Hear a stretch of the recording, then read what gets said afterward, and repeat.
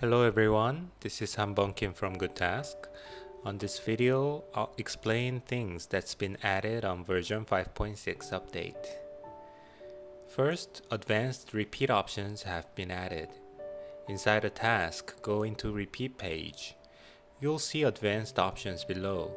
Previously, there was only repeat after completion, which makes next recurring task based on today rather than its due date. Now you can choose to clear note when you complete the task. You can set default option inside General, Recurring Tasks, and on this page you can set it per task. Also, you can choose Offset. There are 5 options which are Weekdays only, Previous and Next, Weekends only, Previous and Next, and End Days.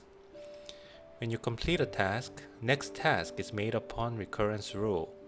After it's calculated, next date will change according to the offset you've set here.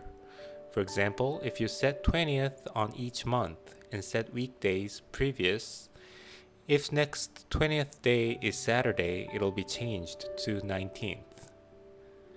Next option will choose upcoming weekday or weekend.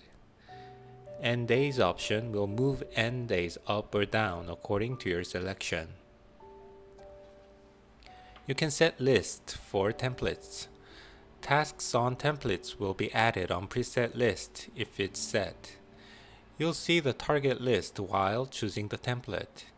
If you tap select list on top, you can change the list. This will work on today page too. First 3 quick actions are now shown when you long tap a task inside a list. You can turn off basic reordering of tasks with drag and drop. Go into Settings, Sort, and on drag and drop, turn Task Reorder off. Attachments can be turned off inside iCloud Sync to use on local device only. You can easily remove all local attachments in Settings Advanced too if needed.